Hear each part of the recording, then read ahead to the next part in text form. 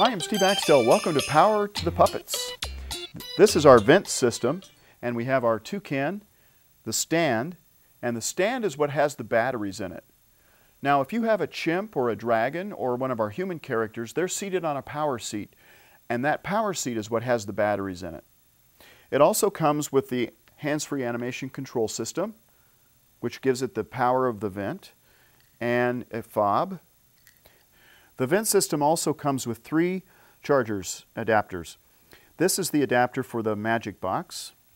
This is the charger for the stand or the power seat for your puppet. And this is the AC adapter, and this is used to run the puppet without the battery. And I'll show you how those work now. Now on the toucan has a plug coming out of it. It's called the puppet plug. And in this case, it's going to be using the batteries that are in the stand. And so it is now powering our puppet. However, you can use the AC adapter, and the AC adapter has a jack on a wire, and that plugs directly into the puppet plug, bypassing the battery. So this is now giving you wall power. However, when you're running on the battery, your battery is going to get low, and so you're going to need to charge the battery. And the battery charger has a plug on it. The battery charger is this charger, and it plugs into the jack on the stand or the power seat to charge the battery that's in the stand or the power seat.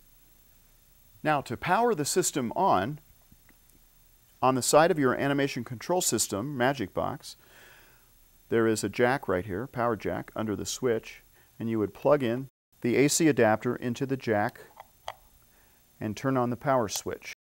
And then you would turn on your character.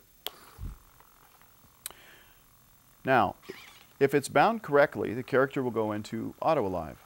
In the animation control system, there are 2 modes for the fob to be able to work, either magic mode or vent mode. So you have the vent system. You're going to need to make sure that it's booted up into vent. Now, if you look right here, you can see that it says Alive M, and that M means magic. So we want it to say Alive V. So to change modes into vent mode, you're going to push the center button and hold it down until it says vent mode. When you let go, it will say Alive V.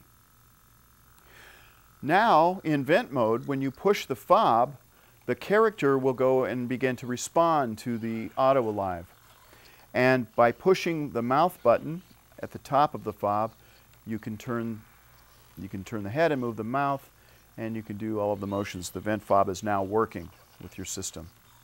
You can also go into the fob menu on the Magic Box and set it to default into the vent mode for the fob. And that way, every time you power it up, it'll be in the vent mode for your system.